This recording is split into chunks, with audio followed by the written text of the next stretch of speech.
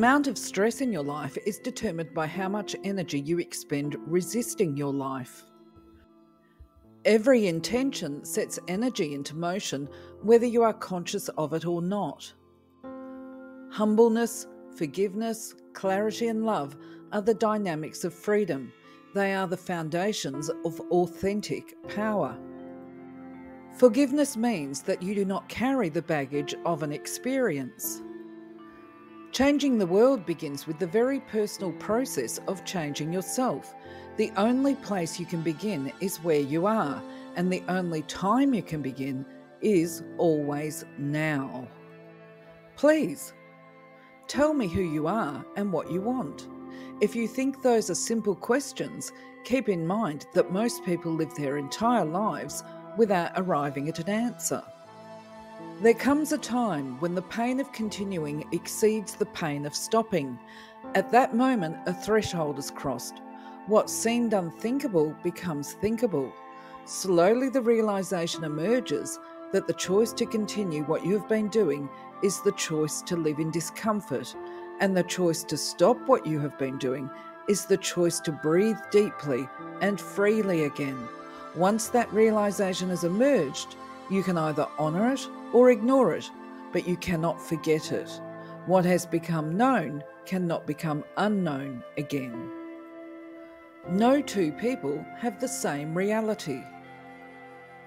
Being harmless means being so strong, so empowered, that the idea of showing power through harm is not even a part of your consciousness. What is behind your eyes holds more power than what is in front of them. Knowledge is power, and for each level of knowledge, you are held responsible for how you use it. You cannot act in love and act in fear at the same time. You must choose between them. Your experiences are not limited to what you have created in the past. When we align our thoughts, emotions, and actions with the highest part of ourselves, we are filled with enthusiasm, purpose, and meaning. Life is rich and full. We have no thoughts of bitterness. We have no memory of fear. We are joyously and intimately engaged with our world. This is the experience of authentic power. Do not lose power over the what-ifs of your life. These are unlimited and endless. Keep your power in the now, in the present time. You lose power to the people and circumstances you judge.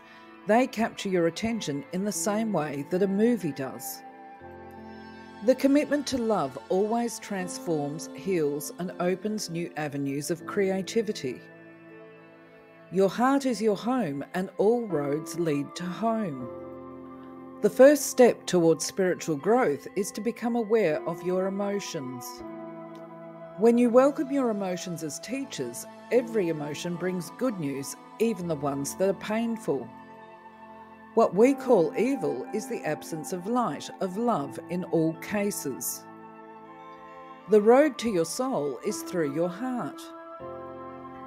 When you ask the universe to bless you in your effort to align yourself with your soul, you open a passageway between yourself and your guides and teachers. That is what a blessing is, the opening of a passageway between you and non-physical guidance. We are in the greatest evolutionary transformation in the history of our species. We are expanding beyond the five senses. We are becoming aware of ourselves as immortal souls, as powerful creators and co-creators. We are becoming aware that we experience what we create, and there is no escape from that. Eventually, you will come to understand that love heals everything, and love is all there is. You cannot find your soul with your mind. You must use your heart. You must know what you are feeling. If you don't know what you are feeling, you will create unconsciously. If you are unconscious of an aspect of yourself, if it operates outside your field of awareness, that aspect has power over you. Your personality is a tool of your soul. A joyous person abounds with energy and feels buoyant because he or she is running a higher frequency current of energy through his or her system.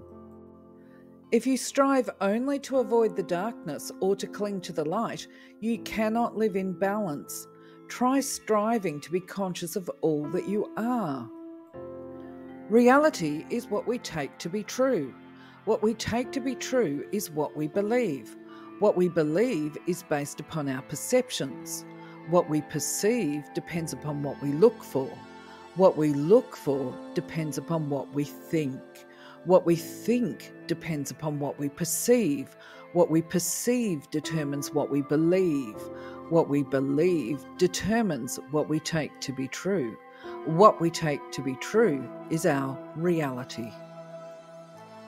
Allow yourself to experience what it is to learn step by step the freedom that comes from being unattached to the outcome, but operating from an empowered heart.